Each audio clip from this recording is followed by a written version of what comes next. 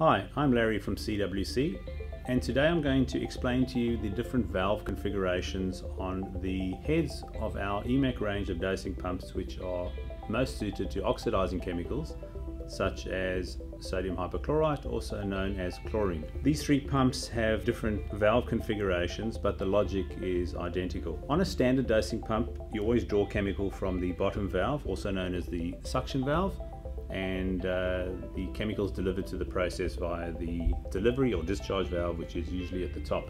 However, in a pump dosing chlorine, we need the gas that comes out of the chlorine solution to escape the head to ensure that the pump remains primed. Hence, the valve at the top of the head actually becomes the degassing valve, also known as the self-venting valve.